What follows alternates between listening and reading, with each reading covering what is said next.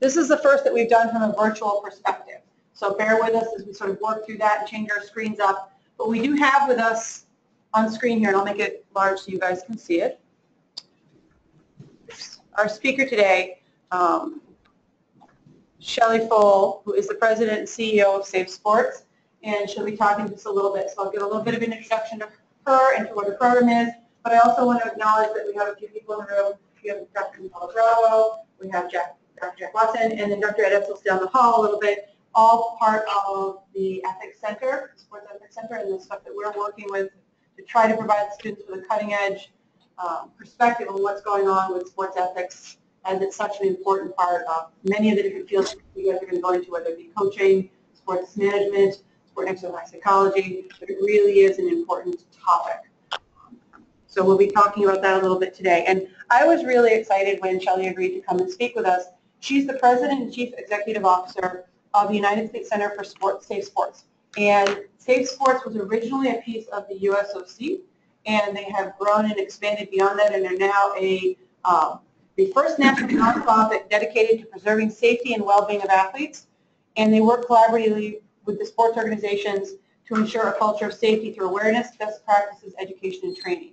And she's going to tell you a little bit about that today. In addition to the work she's doing here, just to give you an idea of the work that she's done in the past, she spent the last 6 years at the appointment of the President, Barack Obama, during his time in office, as the Executive Director of the President's Council on Fitness, Sports, and Nutrition.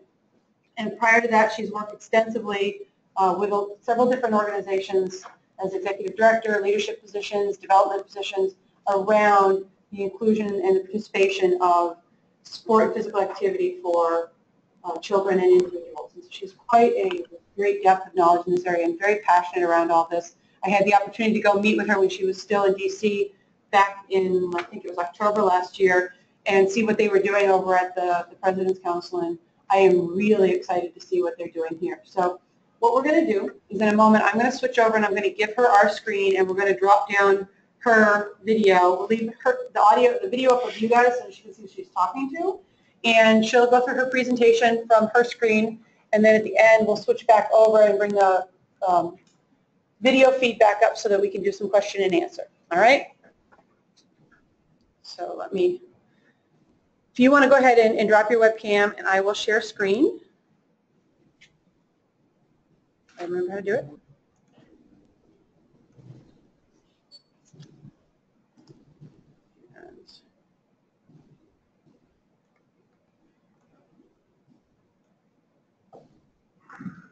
Did it come up?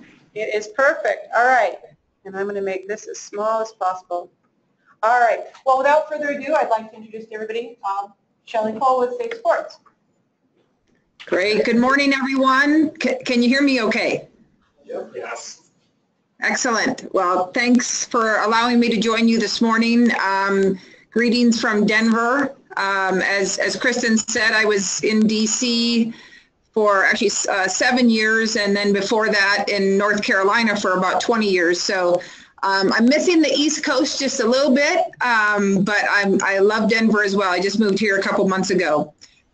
So I'm excited to share more information about the U.S. Center for Safe Sport. Well, they can get this. Here we go. There we go. So the U.S. Center for Safe Sport, as Kristen alluded to, was really created by the U.S. Olympic Committee. And the purpose and the reason that, and the genesis of the center is really coming to light even in the past several months. You would really say the past several years. But today's USA Today, for example, has a huge article about abuse in sport. If you've been reading or keeping up with the USA Gymnastics issues that have been going on, USA Swimming and Taekwondo and so forth. I tell people, gosh, I wish there wasn't a need for the Center for Safe Sport, but unfortunately there is. And what you see on the screen now, we know that about 45 million youth in America participate in sport. And by the way, our focus is not just on youth, it's all ages, it's all athletes at every level. About 1 in 5 of those youth report being bullied. About 1 in 10 will be victims of sexual abuse of some sort. So while we know that, bullying and harassment and abuse and misconduct are everywhere in our society, we also know that sport provides perhaps a unique opportunity for misconduct to take place, quite frankly. And because obviously we have teams participating, we have individuals participating, it provides an opportunity for individuals to take advantage of not only youth, but again, adults that are in their, under their purview. So our goal, and the question that we asked is, what if sports our first priority was to protect every athlete's emotional and physical safety?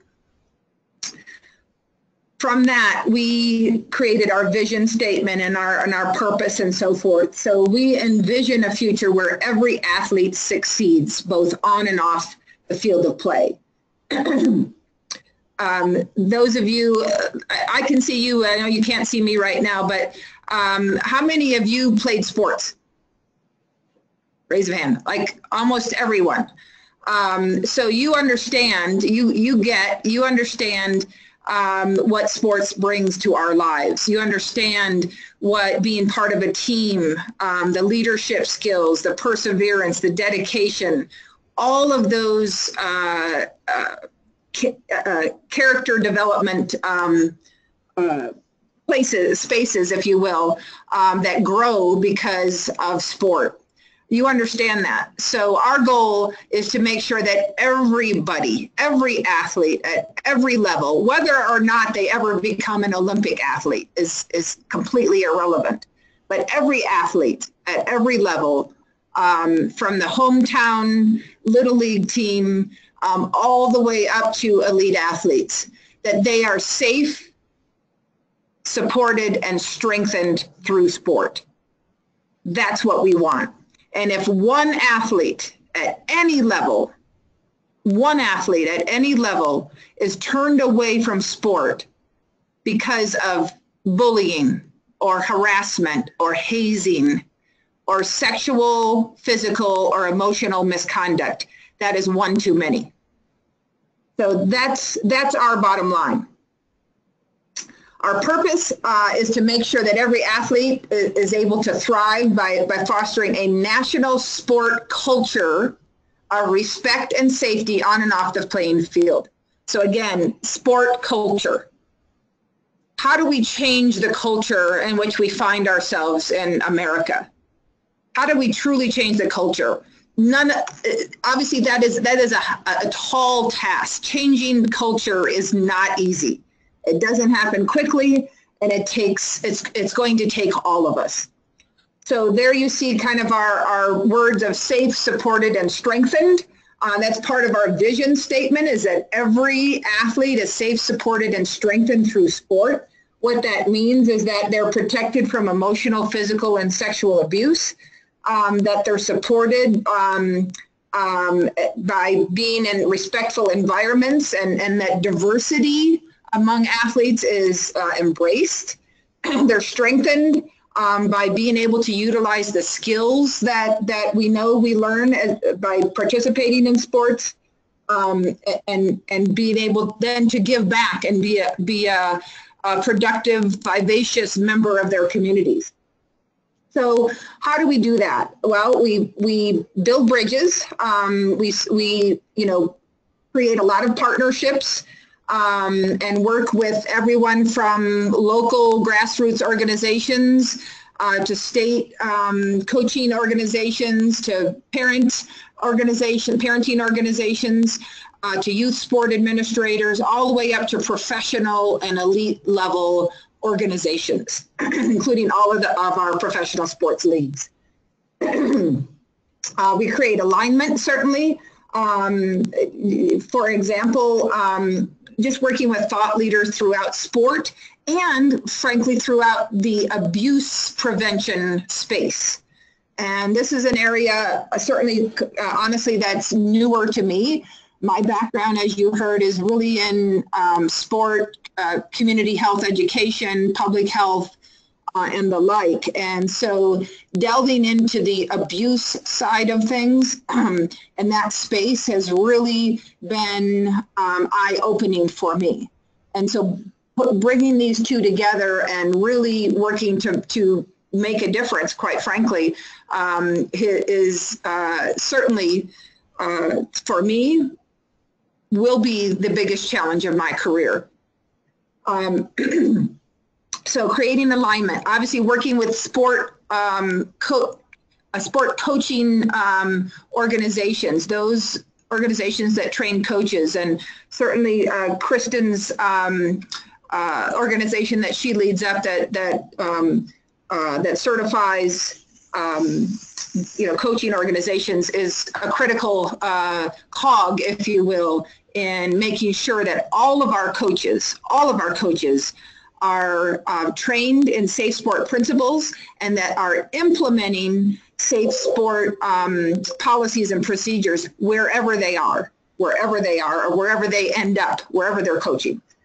And then we want to increase our capacity to be able to move the dial forward in a positive direction. There are organizations out there, certainly, that are concerned about the welfare of athletes.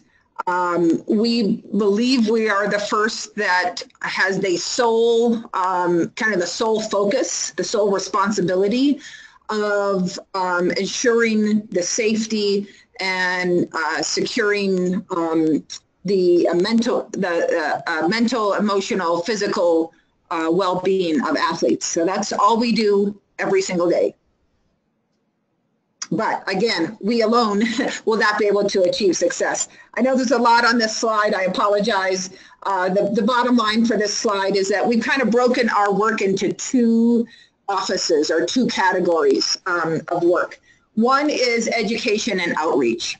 And so we know that if we're truly going to change culture, that we have to create awareness, education, training, not only for coaches, but for the athletes themselves, for youth sport organizers and adult sport organizers, for that matter, and parents. So athletes and parents as well. I always, bring this down to my own family. So I have probably 12 nieces and nephews. I don't know, I've lost count, but I have like 12 nieces and nephews. And I know my brothers and sisters, they don't know what questions to ask their youth sport organization in terms of how qualified is that coach? What kind of background check has that coach had? What are the policies in place for when they might go out of town on a travel trip? Are there policies in place so that my child will never be alone with another adult, that there will always be two adults present where each child is concerned? Does that make sense? So we call that too deep leadership. Hopefully you're learning about those types of principles. More and more, again, more policies, more best practices that can be put into place. But there's no doubt in my mind that my brothers and sisters don't know what questions to even ask, and they probably assume that the coaches and anyone associated with their child's team has been properly vetted and that there are policies and procedures in place. And unfortunately, that's just not the case. So I want parents to be empowered to ask the questions. Have your coaches had proper background checks? Have they gone through a safe sport training? Are they safe sport certified? what are your policies and procedures for how kids are treated on and off the playing field? Because again, we're not just talking about sexual abuse here. We're talking about emotional abuse, physical abuse, harassment, bullying, and so forth. So we want to empower parents. We want athletes themselves at every level and at every age to know what grooming behavior looks like. What is proper and improper? Where is the line of emotional abuse? Sometimes that's not easy. What's the line of physical abuse in sports? And so forth. So though we want to make sure that that training, that education and outreach side of what we do is robust. And that's where we'll be working with not only coaching associations, but parent organizations, local, state, and national sport organizations to deliver those trainings and resources. And that part of what we do goes far beyond the Olympic and Paralympic movements. That said, so it's nationwide. The other side of what we do, the Response and Resolution Office, is specific to the 47 national governing bodies of the USOC.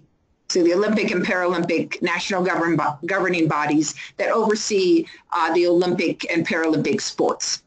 So what we do on the response and resolution side is that we actually take reports, we take cases of sexual misconduct, alleged sexual misconduct and abuse.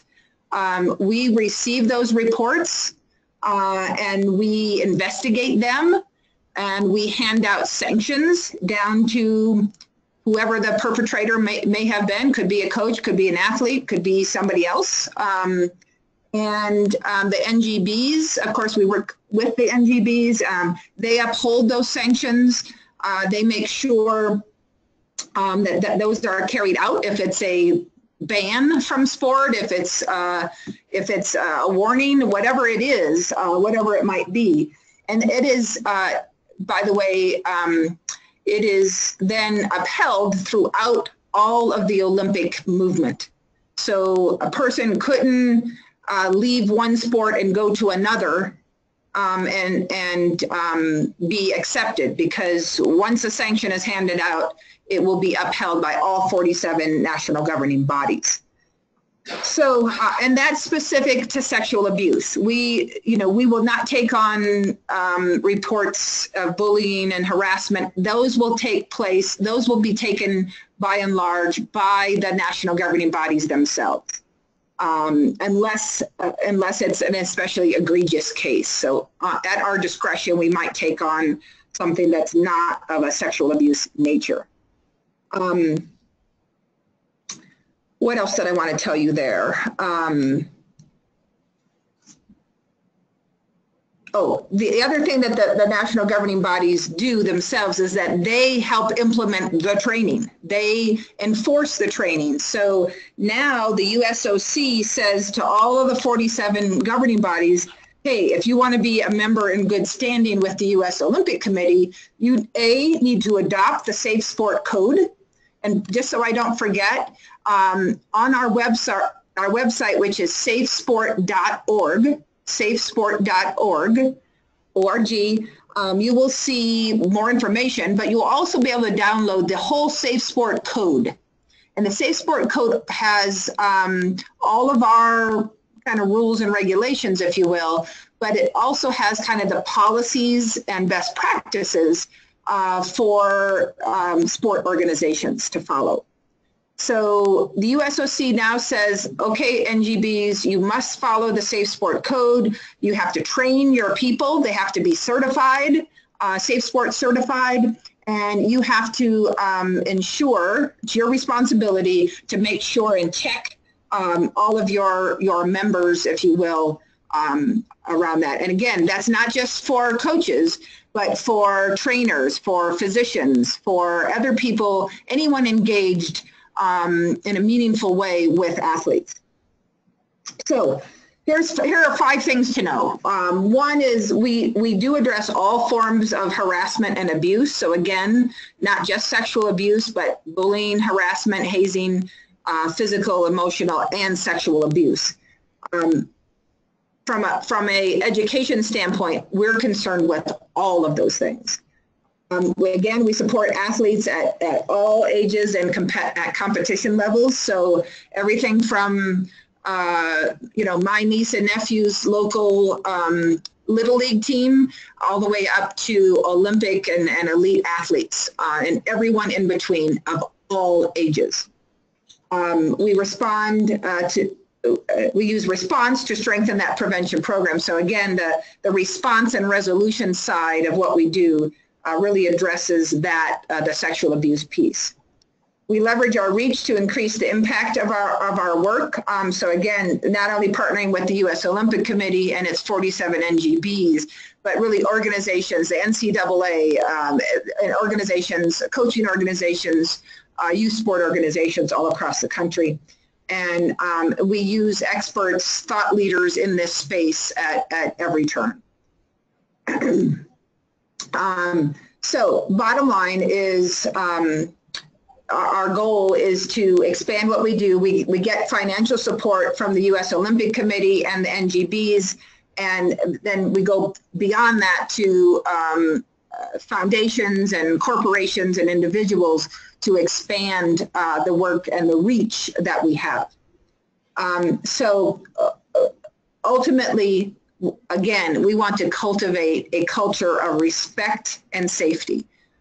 We are located in Denver, as I mentioned earlier, and but obviously our work is nationwide. It's interesting that the International Olympic Committee is now getting involved, if you will, in Safesport. We have several countries that have approached us to assist with their code, their policies and procedures. We have other countries coming to us wanting to help them do training. So we really hope to be a center of excellence, if you will, worldwide, not just for our country. That said, technically, we've just opened our doors on March 3rd. So we are less than a month old, if you will, in terms of being open and taking in cases from a response or resolution side. But there have been many years of work that have brought us to this place. I just came on board in November, but there's been work that has been done by many people for the past several years that have gotten us to this place. So we feel like we are in a very good place to be successful, that the work that has preceded us in terms of us officially opening our doors will prove to be very fruitful as we are able to advance our work. So I know those of you sitting in the room work in some way, shape, or form, and with sports, around sports. You are looking to have careers that are specifically in sport or that intersect it in some meaningful way. And so you being ambassadors for Safesport and the Safesport principles will be really important as we collectively together advance the youth sport principles. So I'm going to stop there and take any questions that you might have. I'll switch your screen.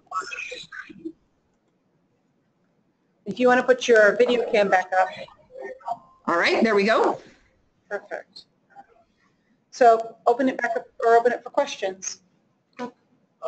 For a coach to become Safesport certified, would they do just like an online training thing, or is it like a seminar that they would go to? What is Yep.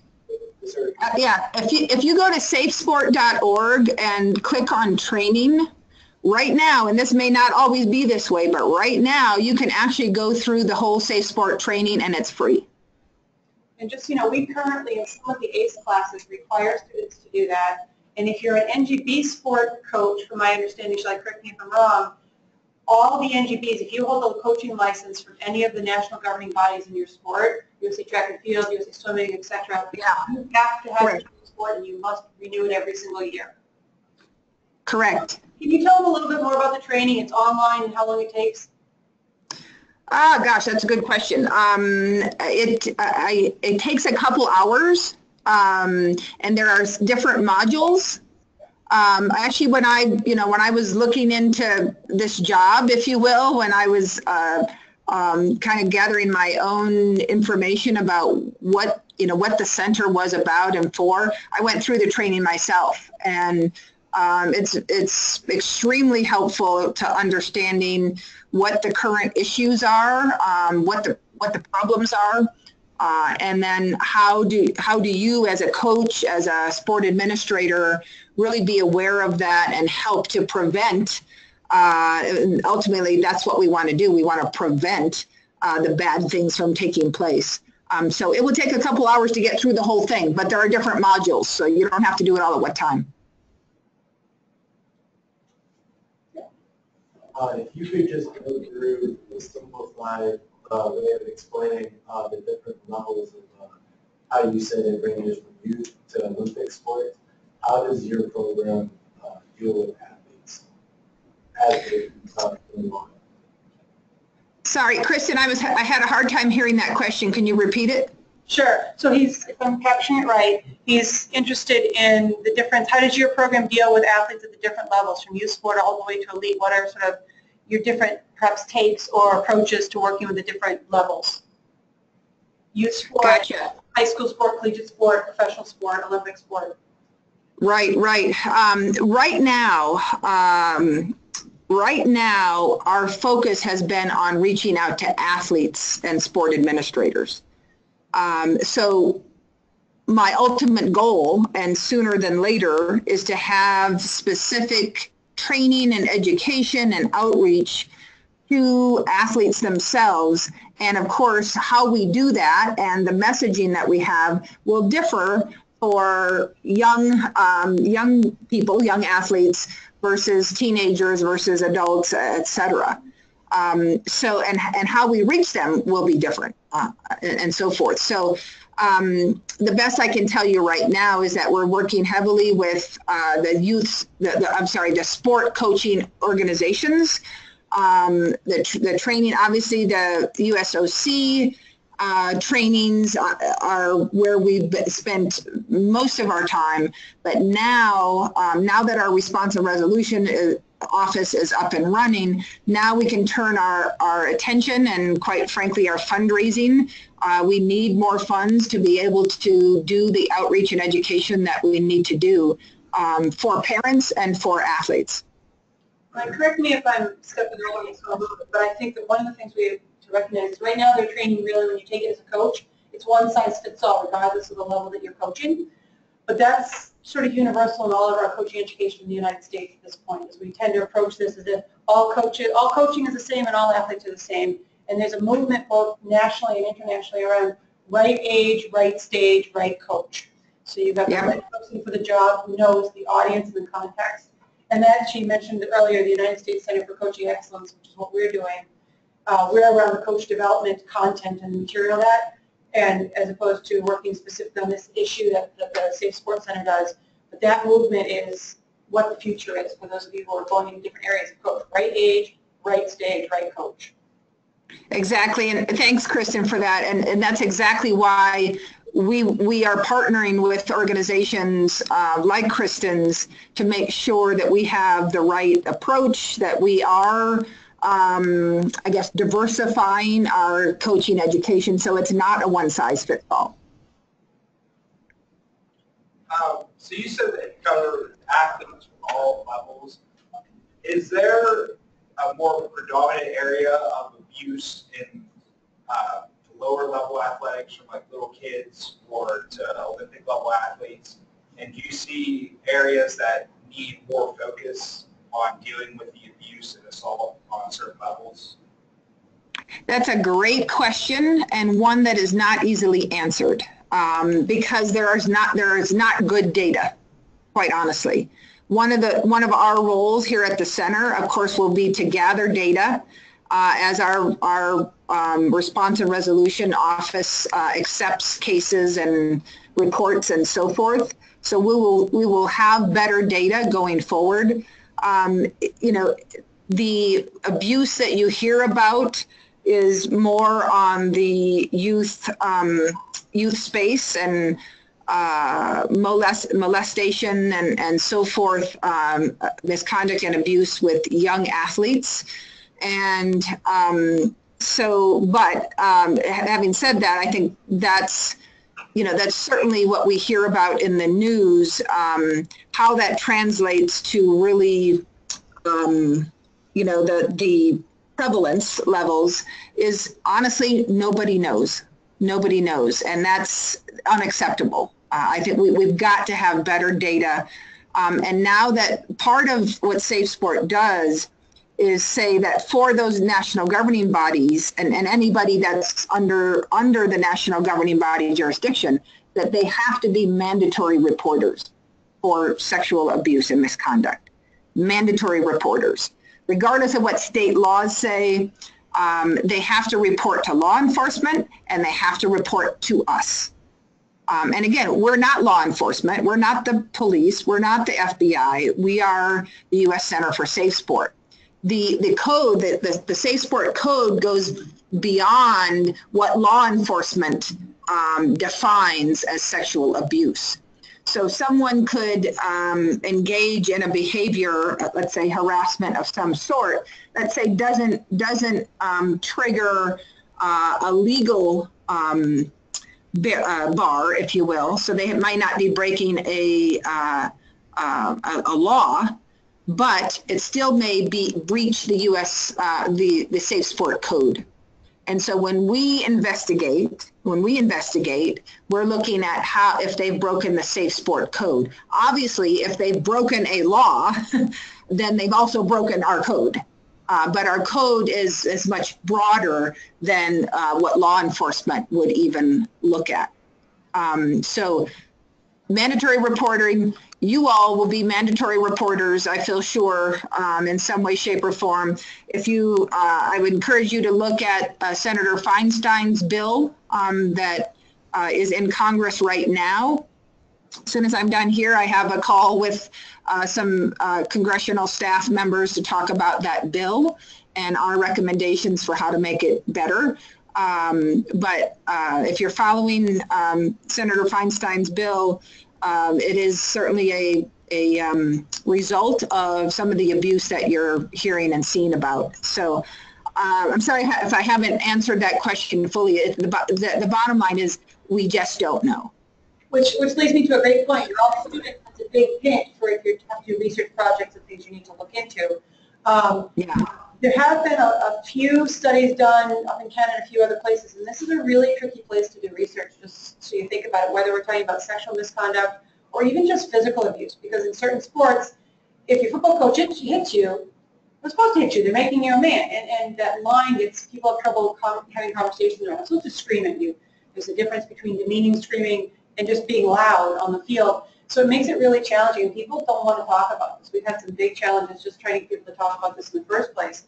And I encourage you as students to do this. But Shellie, I have a question sort of to tag on that. The discussion of what Safesport sees its role as in terms of making the coaches and preparing them to be better reporters and protectors of the athletes, so policing themselves and other coaches so that you have situations where someone knows an abuse is going on but nobody says anything, or they know that the child's in a situation outside of sport and they're not. So we're making them mandatory reporters, potentially protectors. So what do you see as your role from that perspective, as well as to prepare the coaches to understand what abuse is so that their own behaviors don't cross those lines? Right, absolutely. And yeah, I think, again, that's where the training comes into place, is understanding what abuse looks like, or understanding what grooming behaviors looks like, so that you as a coach, there may be someone outside of the team, or someone associated with the team, or heck, it could be a parent or an older athlete or it could be anybody that is engaging, let's say, in grooming behavior. And if you can recognize that, the goal is to stop it before it gets to sexual abuse, right? And so being able to detect what some of those behaviors might be, within your sphere of influence, whatever that might be, wherever you may end up in your professional careers, is critically important. And sorry, Kristen, then the second part of your question? Well, just that idea that you've got the coaches as supporters and protectors, but then also, I think you did answer it actually, and then the difference between preparing them to see it in themselves. So I am looking at it, nobody else is doing it, but how am I also then checking and policing? So right. If it's someone who's a physical abuse or sexual abuser, you're probably not going to get them, but a coach understanding that the way that they're speaking to and screaming is emotional abuse is the place. Yeah, exactly. Yeah. And again, we just, again, speak a lot about the sexual abuse, but the emotional and physical abuse, again, harder to identify, harder to say what is that line, what's good coaching versus what's crossing the line to, crazy coach syndrome, as I call it, or and by the way, I always also talk about crazy parent syndrome. All things you're going to probably have to deal with at some point in time. But from the Safesport standpoint, the code and the best practices are also to protect you as coaches. So you may be the best coach on the planet, but if you're not implementing a too deep leadership approach, for example, and making sure that you or your coaching staff are never alone with an athlete behind closed doors, that you are taking the necessary precautions and using best practices to make sure that that doesn't happen, that someone knows that meeting is taking place. That doesn't mean you can never have a one-on-one conversation with an athlete. But if you're working one-on-one with a student or an athlete after hours and you're the only two people in the building, that's not acceptable. It's no longer acceptable.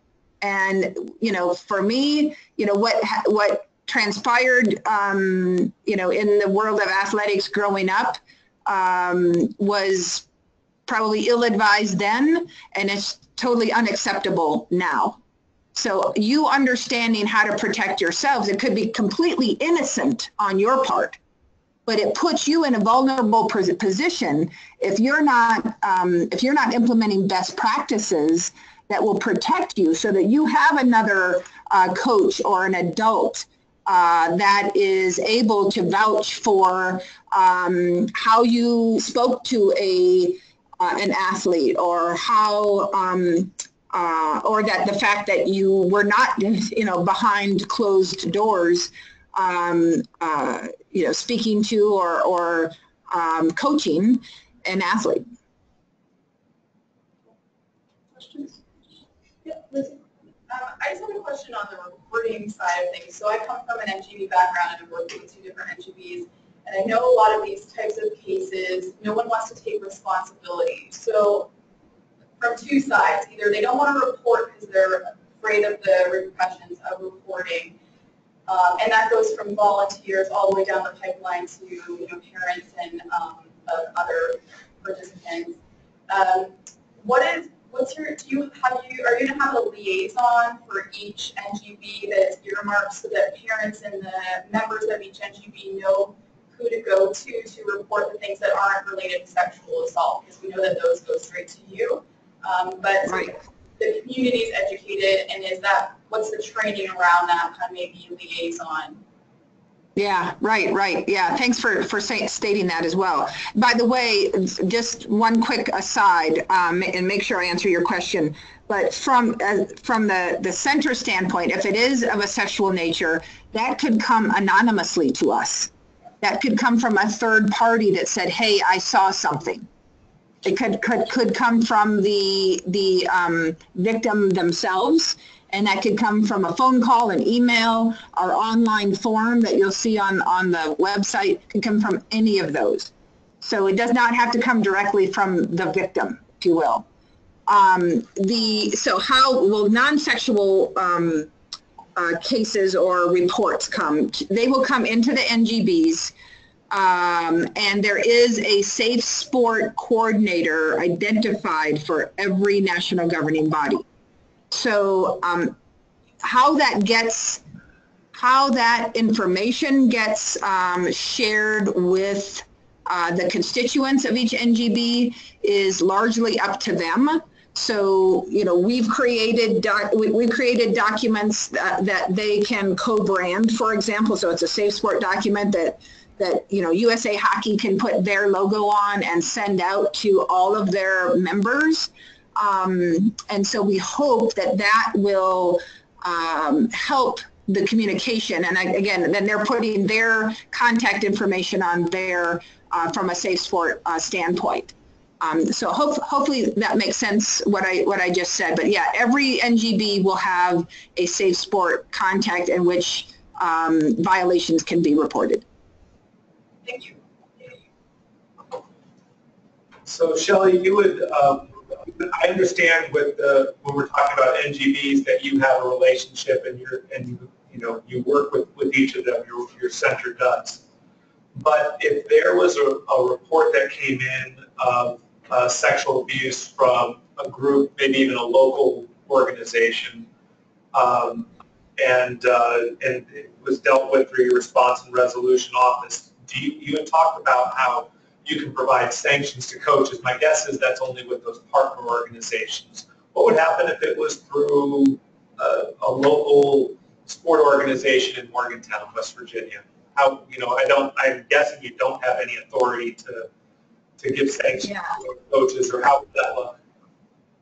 Right. So assuming it wasn't, let's say, a pool or a gym or a club that was sanctioned or you know, under the, was not a member of a national governing body. Yes. And of course, there are a lot of local, you know, clubs and gyms, et cetera, that are. So they would be under the jurisdiction of the NGBs and therefore under our jurisdiction. But let's say they're not. They're just you know, a dojo or a club or a pool that is not associated with any NGB.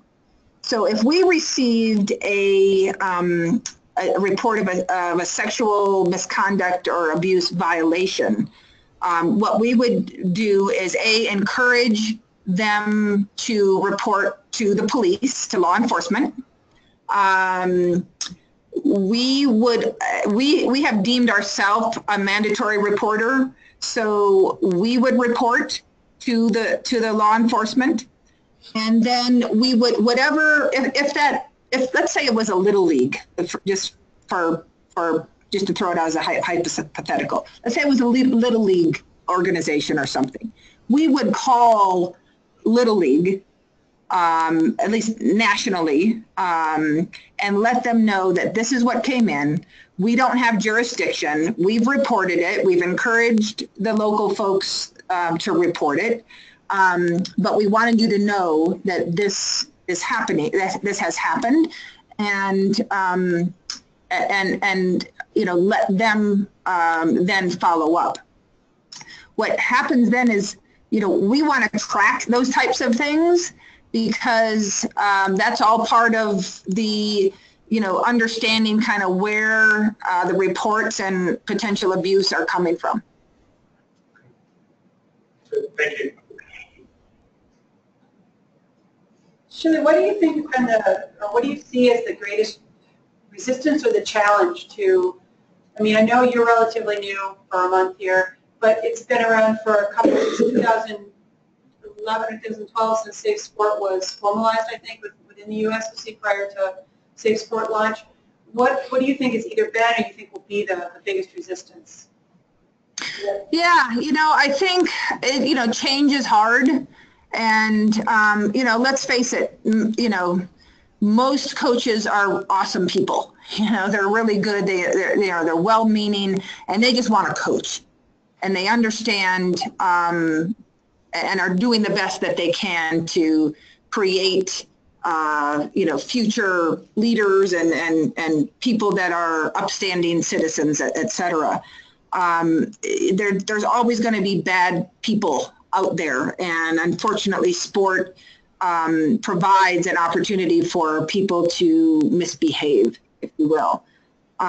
So I think it's just resistance of even if I'm a really good coach and I have no ill intent, that I'm going to be unfairly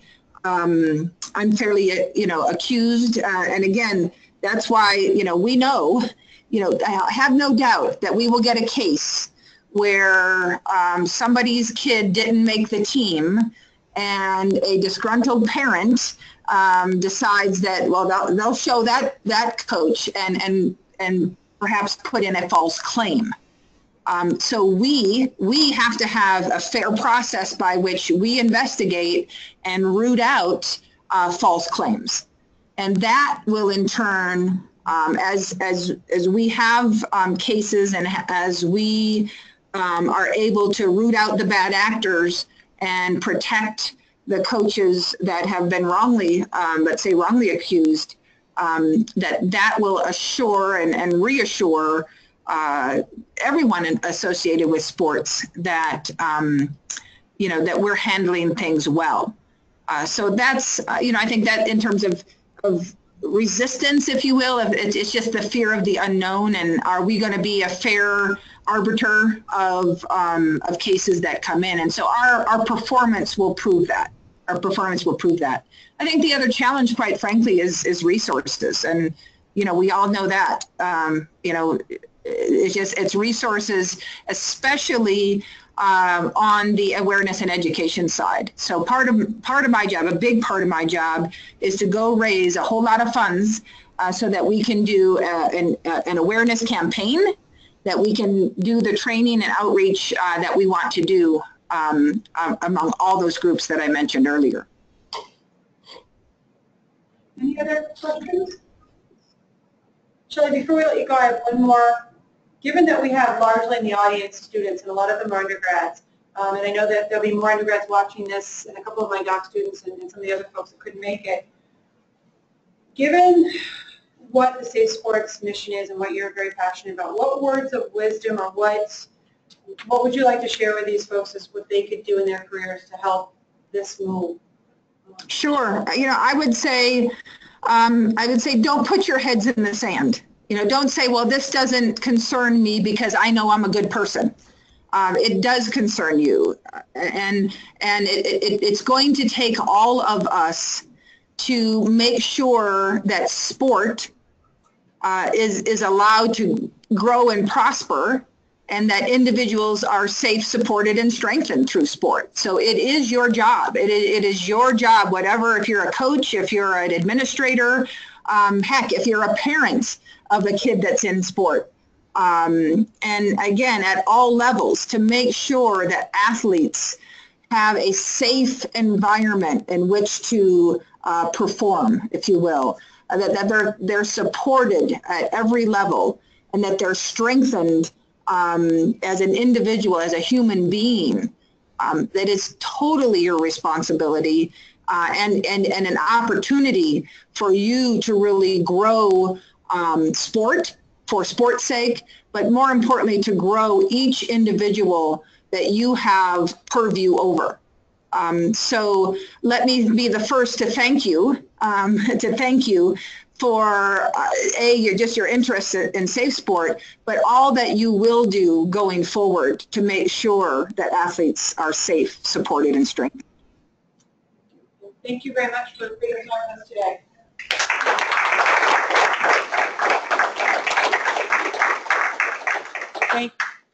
Thank you all, and onward. Thank you, Shellie. With that, I'll go ahead and stop the recording and end the go-to. I'll talk to you soon. Thanks. Take care.